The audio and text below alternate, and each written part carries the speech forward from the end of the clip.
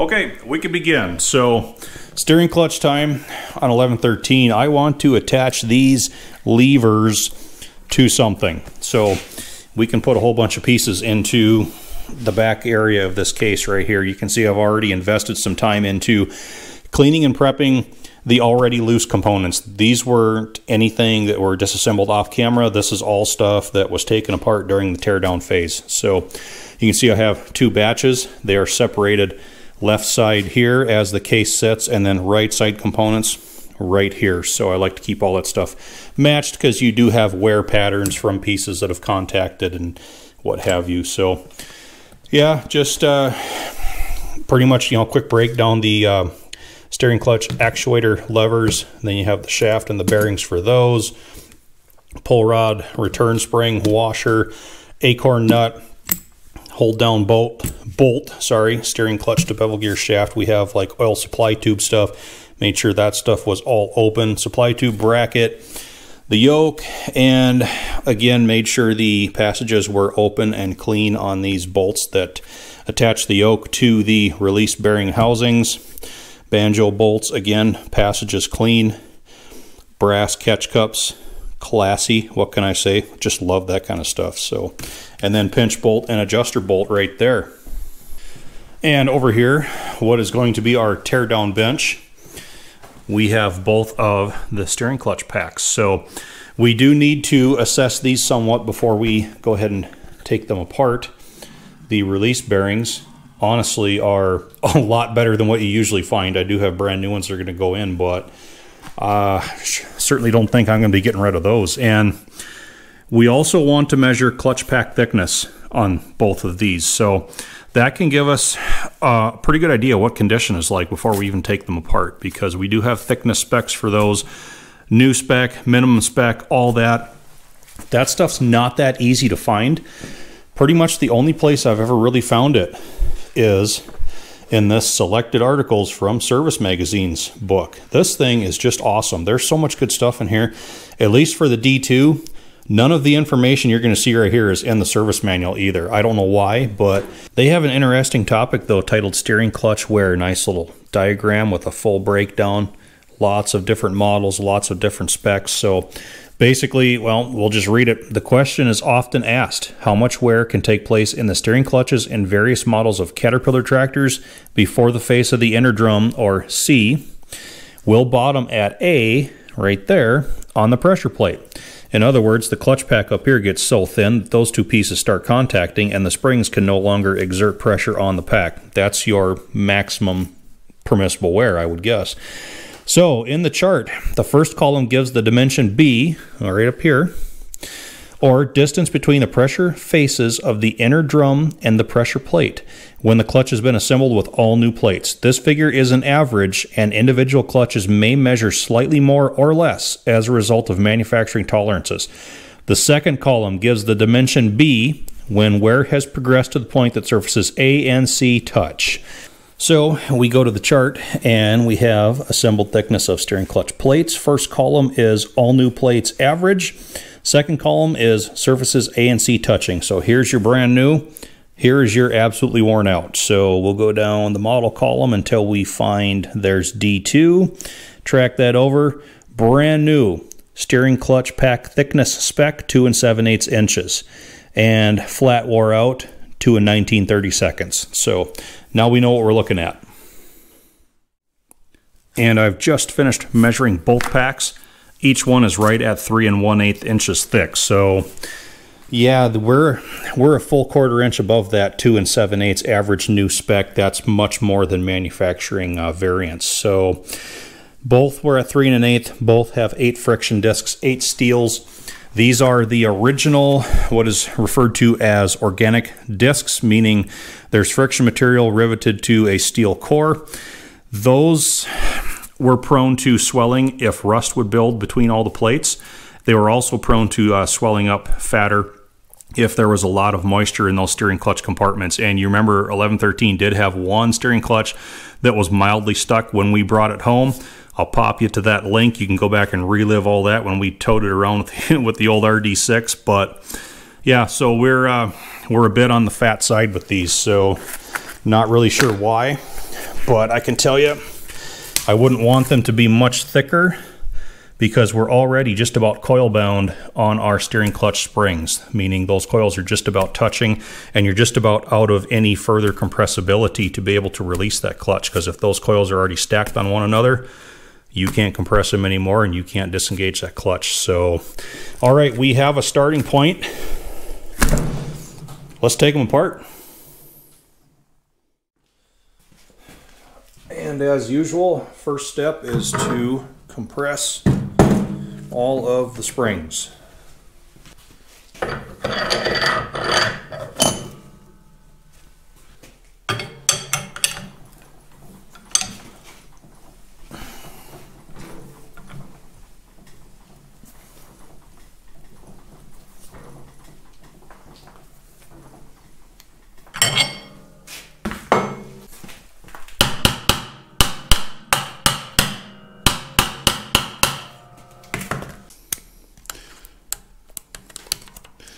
And once the keepers are free, we'll walk those out of there.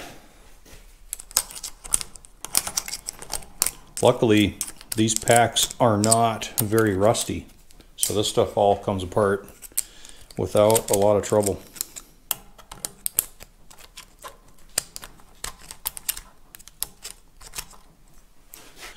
Another tip for digging these out, it takes a pick a lot of times to get them pulled out of the pin, but if you place a magnet on the pick, it magnetizes the pick. Helps you to dig them out of there easier.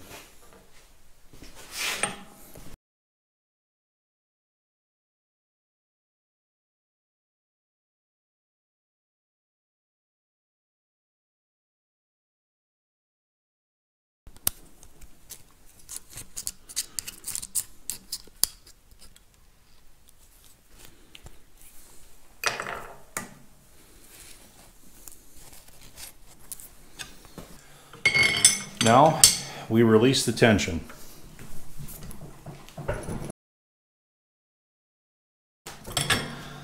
Again, watch for hang-ups as the retainers come up past the keeper grooves and the ends of the pins. You taps usually make sure all that stuff stays dislodged.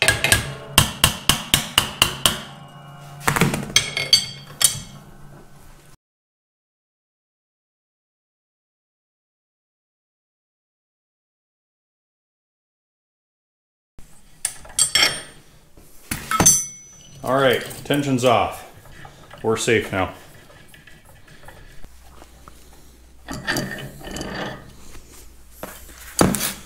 So we'll just start. Man, I can't believe those retainers look as nice as they do. We'll just start disassembling here. Everything is just rust free. Man, it all looks really good. I'm starting to think 1113 had some steering clutch system service shortly before it was parked, because I tell you what, these springs are looking awesome. So we're just going to look for flat spots on coils and of course brakes or excessive rust, and so far I'm thinking with a slight cleanup these are going to be probably well capable to be put back into service. I don't know.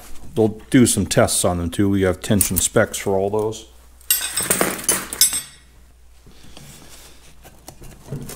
So let's get the hub out of there. Just getting a read on spline wear in here.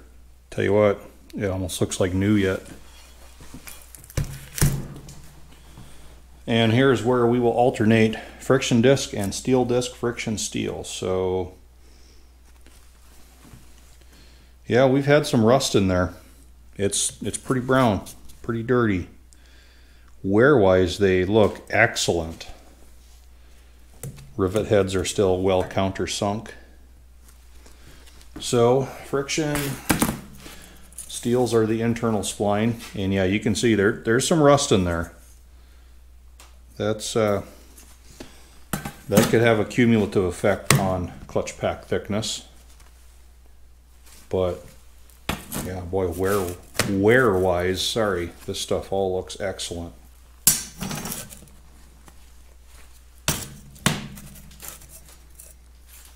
I think with some cleanup, these could all be put back into service if a person had to.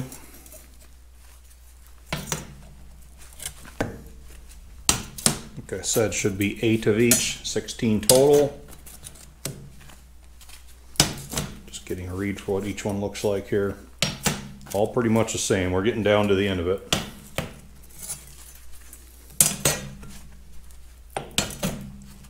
And we finish with a steel. Okay. So that's the back. You can take this pressure plate off now. Now all the pins are still captured by the release bearing on the back side, so we will disassemble this further, but for now I want to get the other clutch pack broken down to the same state as the first one. As long as we're at one more breakdown of my compressor tool, you see I have a nut and then this flat disc and then another nut on top of that. Both of those nuts are cinched down on either side of that disc. That not only retains the disc, but it keeps the center screw from spinning as I'm cranking pressure down up above on those springs. And another safety aspect of it, if I did not have this disc in here, if I just had even like a double nut setup on this rod and only had those in the jaws of the vise and then set the, here.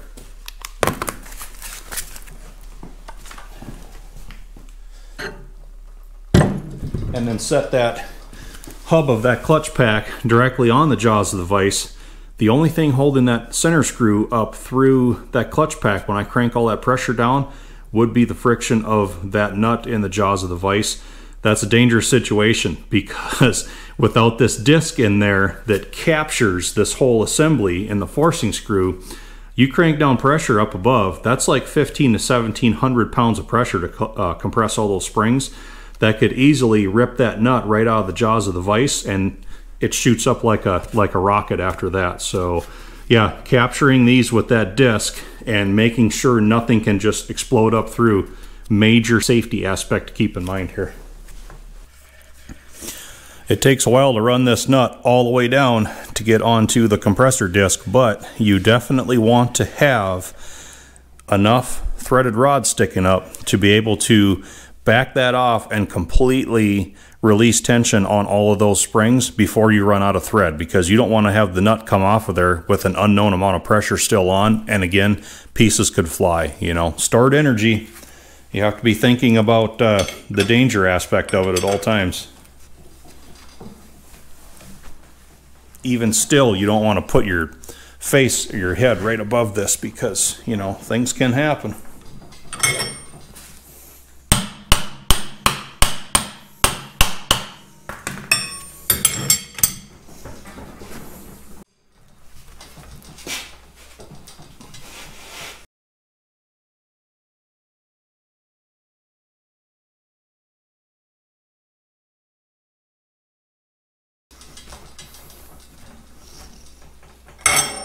See, if we ran out of threads at this point right here, there's still tension on those springs. You know, definitely want to make sure you give yourself enough threads.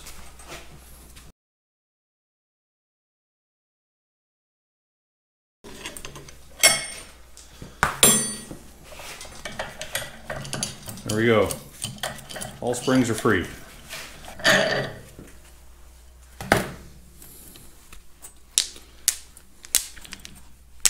So far, everything in the spring department is looking just like it did on the other side.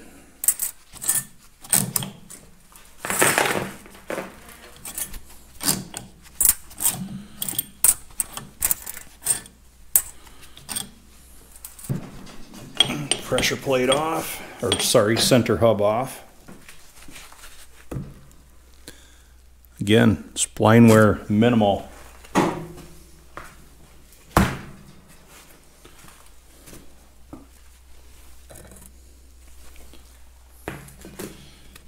We're slightly less rusty on this side.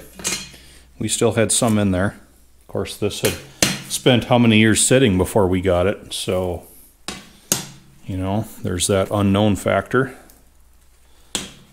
Wear-wise though, there's just no wear on any of these frictions. I'm sure 1113 had steering clutch work done to it at some point in time. There's no way this can be original. Just the sitting got to it.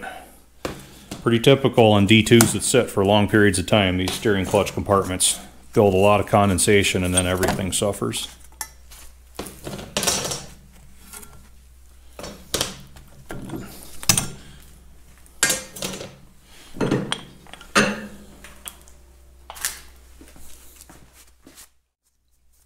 Okay, now we're at the point we can work on getting these release bearings off of the pressure plate hubs. So first thing we need to do is remove this nut, and you can see it's locked to the hub by these two Allen head set screws, and each one of those is staked in. You can see that round peening mark there that displaces just a little bit of metal up over the top of that set screw. So you can usually loosen these and then work them out. Get a good fit with the Allen wrench here.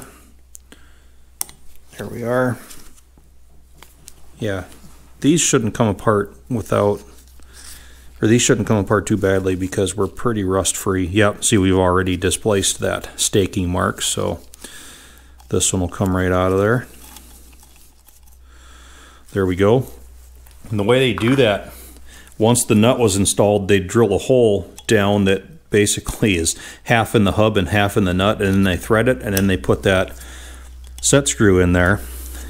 So you do not want to mix up the nut and the hub. Don't put one on the other. Keep them as a match set, because if you swap nuts around, these threads will never line up again. So work through that staking mark. There we go. I think we're pretty much through it.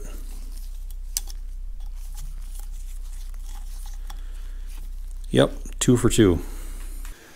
Now to remove this nut, it's the slotted or notched type, and these are just in pristine condition. There's no like chisel and hammer marks. Nobody's ever, you know, improperly tried to move them before, and I want to keep them that way. So I made a tool. All right, I know I do this a lot, but so what I did, I had an old beat up nut that somebody had hammered and chiseled on, and it was just tore up. So I used that as, you know, the body of my tool. You can see the threads in there yet.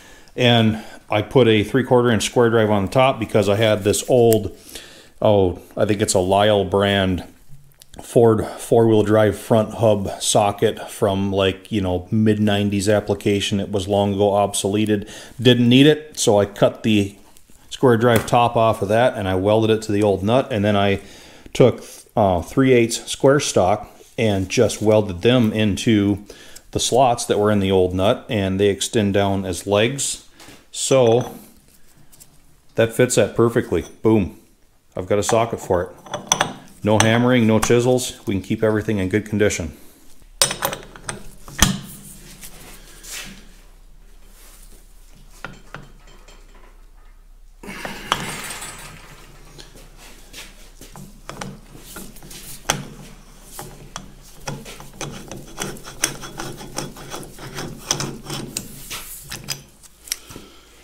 There we are.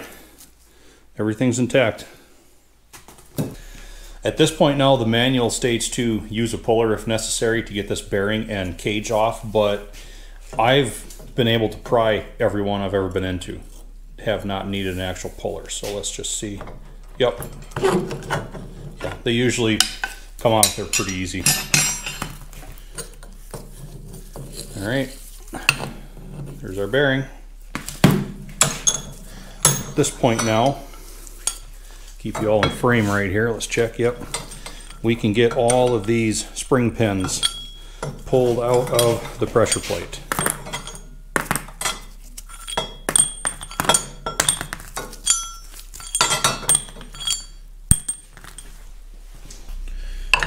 Okay, so last thing we need to do here is get the bearing out of the cage. So you need to peel this heavy retaining ring out, just like that. And there'll be a little bit of a metal deflector ring under that. Now, we need to get the bearing out of the cage. So, show you something here. if you're lucky, you will have a cage that has these 2 holes in the back, and that affords you access to go in with a punch and actually knock this thrust bearing out via the outer race. These are thrust bearings. You can see we have, if I can find it, I think you can read, it says thrust here, and on the back side of the outer cage it'll also say thrust here. So they're only able to take thrust in that direction. The problem is we have the early cage that doesn't have the access holes, so we can press right here on this inner race, but that is opposite of the direction of thrust that these are intended to cope with. So we may just ruin the bearing. Like I said, I've got new ones anyway, so I'm not that worried about it. But yeah, we'll press this out.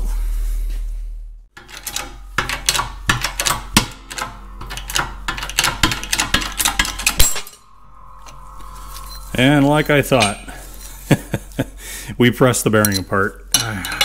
Figured that's what was going on as soon as that block kicked sideways, but okay, we'll weld it.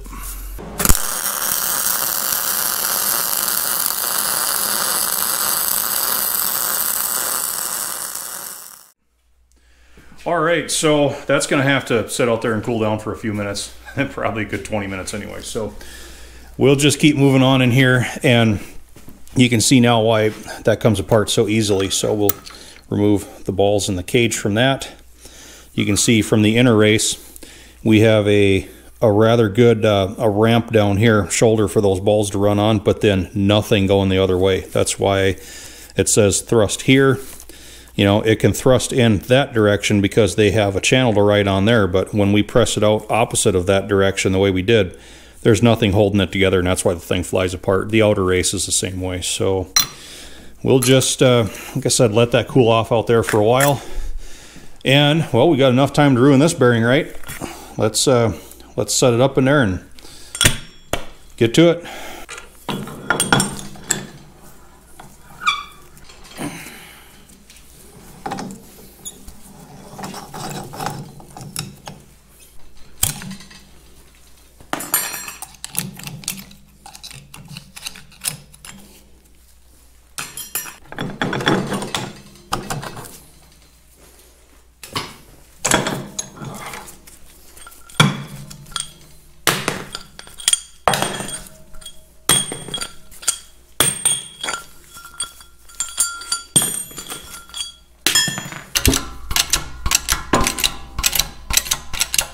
I think we're actually pressing this one out.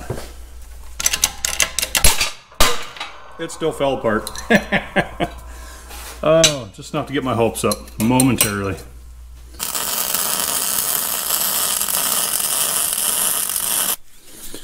All right, so everything's cooled off. We have that bearing out.